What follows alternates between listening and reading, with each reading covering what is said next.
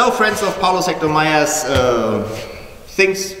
Now we do dagger again, this time with these leather knives, and we'll see what we can do here. So, as always, Inga and me will first go through the whole game as usual, and then I will try to explain what we have thought about it. So, wir fangen an mit 1. So, 1. 2.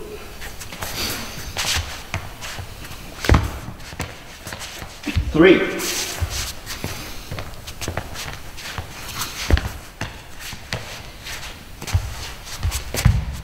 4. Okay, and from the other side.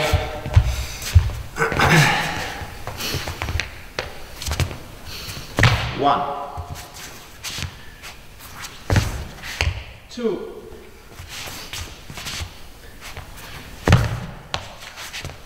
3.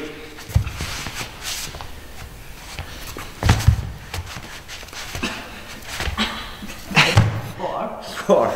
Okay, too fast. Anyway, so we do this slowly again and show you what we think about this. I begin with attacking Inga, and when I attack, I don't attack her in a straight line. I use a triangle. So I go on her right side and attack her from there. If you look at the picture of Mair and you draw the lines, you will see they circle each other. So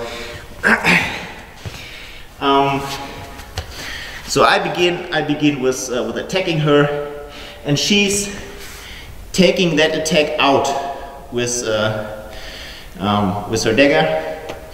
And from here, she steps in, controls my arm, and now she can do things with me. So my arm is controlled, and she can step on my right side. We found something interesting.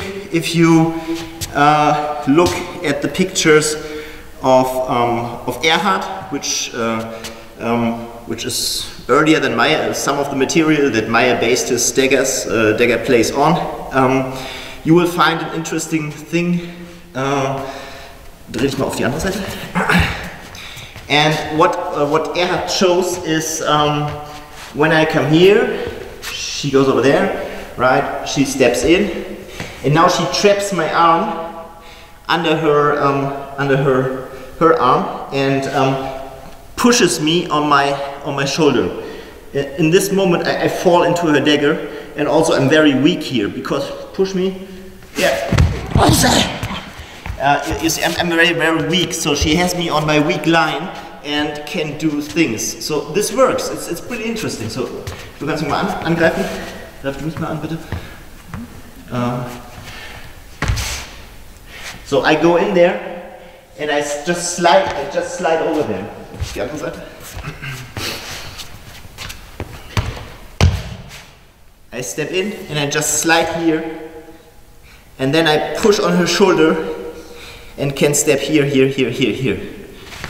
That's an interesting thing from the material that Mair based his stuff on. So, but we were at point 2. This is point 2 in Mair's play. Now we come to point 3. Point 3 is, so I attack again, here I come. Oh, stop, here I hold my dagger like that, because now Mair says you turn it around so that it comes on the inside of your arm. And what we do is we go into the dagger grip again. So I use her pressure here, so we are in kind of a bind, and I use this initial pressure to come here. She's on the move. She's on the move and comes closer to me, and from here I just hook it over and do the same to her. Pressing on her shoulder and then stabbing to her face. Her move is now to protect her head by using her left arm, going inside there, and now she makes a step back with her right foot and turns my arm, which brings me in a very unfortunate position, and from here she can step to my heart and whatever. So, that's a different interpretation than our first interpretation. If you, I may link it below, or if you look in the playlist. And I think this one is more interesting and based on earlier material. So, yeah, well, have fun. Thank you, Inga, and thank you for watching. Don't forget to like and subscribe.